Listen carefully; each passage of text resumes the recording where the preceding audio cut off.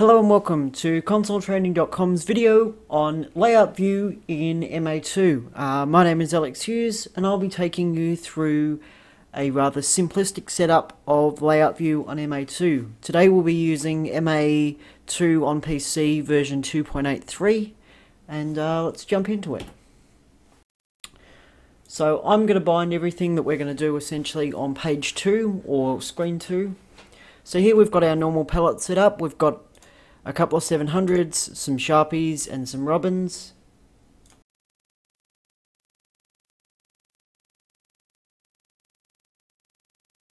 And I don't have the desk, so I have to manually use the buttons. So, inserting layout view is fairly easy to do. There is a little bit of a trick to it. And that is, before you can actually start using the layout view, you need to create a layout pool. So just as we create normal pools, we go layout and we go layout pool, and then we select all the fixtures we want to be in that layout pool, and we click store, just as we would to any normal preset, and then we just create that layout. And then we simply call that layout whatever we want. We're going to call it stage. So if you've got a couple, if you've got maybe front of house and a couple of different layout views you want to cycle through, this is how you define them.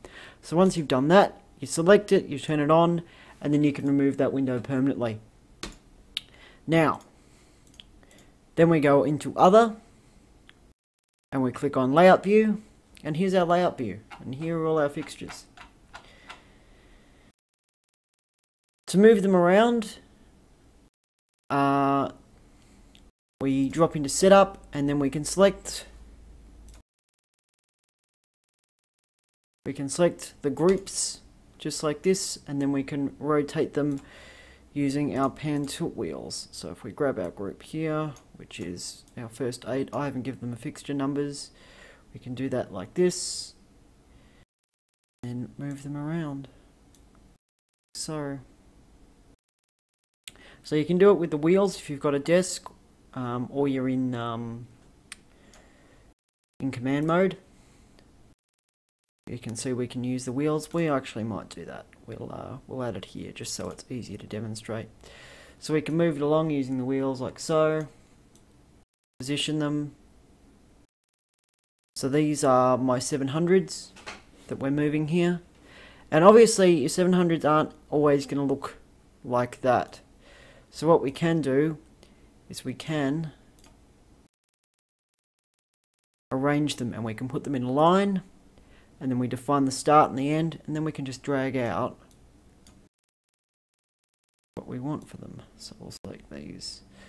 Don't know why it didn't actually come across. Because I wasn't in setup view. Line, and we can drag them out, and then it shows the positions where they're going to be. So we'll drag them out like this. We'll click apply, and then we'll go back.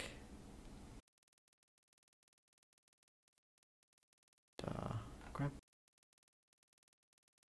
It's much easier with the desk because you can cycle through what you need to do much easier.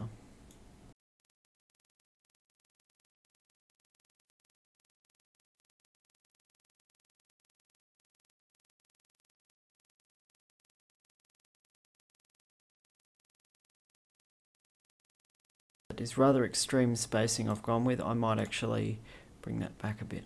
So we'll utilize the X and we'll just bring these in a little. We go out of element properties. We bring them across. And then what we can do is we can bring those groups that we've created in.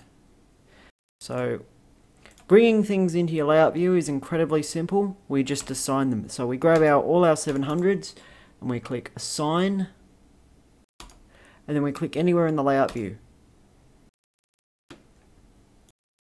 and it brings it in, or it should bring it in.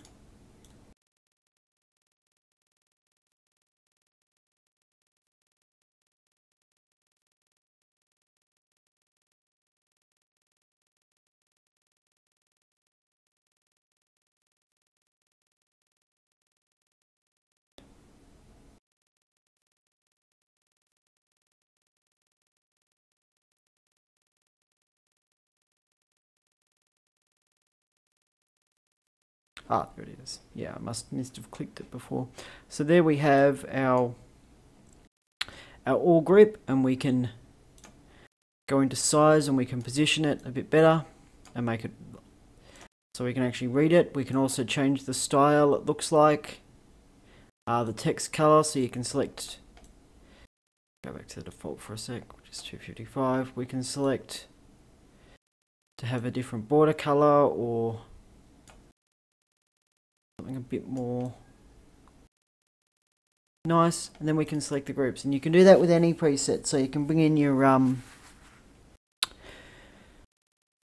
position presets, your color presets, and basically it's a fantastic way during a show when you've got a proper view up like this of being able to see firstly what your fixtures are doing,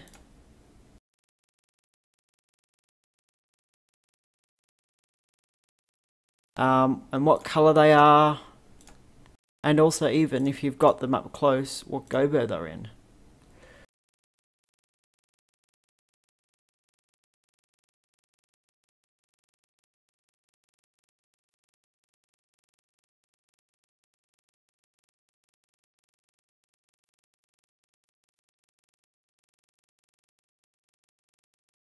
You can do that by selecting them while you're in setup mode, and you can change the style it is. So we'll zoom in on this one.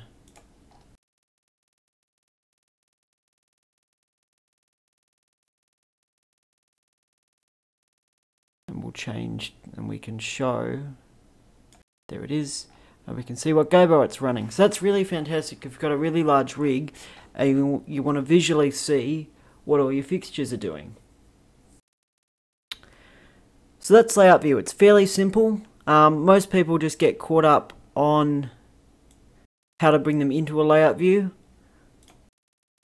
You can also set, if you've got a couple of different layouts, you can define here whether you want them to just be whatever you select or whether you want it to stay the same. So if you've got a large console, you can have as many layout pools as you want. Hopefully that answers your questions. I know it's a short video, but it's really something you need to play with and experiment with a bit more. But it is fantastic, especially the positioning features. Like, as you can see, what I've just done is I've put all those fixtures into a perfect circle. That's fantastic for truss circles.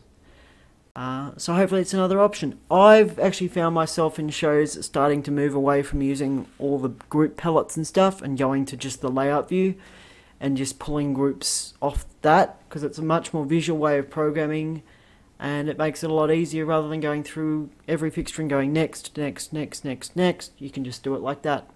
Anyway, thank you for watching this video. If you have any questions, feel free to email us via our website. And do check out our website at consoletraining.com and like our Facebook group, which is facebook.com/consoletraining. Hopefully you've enjoyed this video. Thank you very much for listening.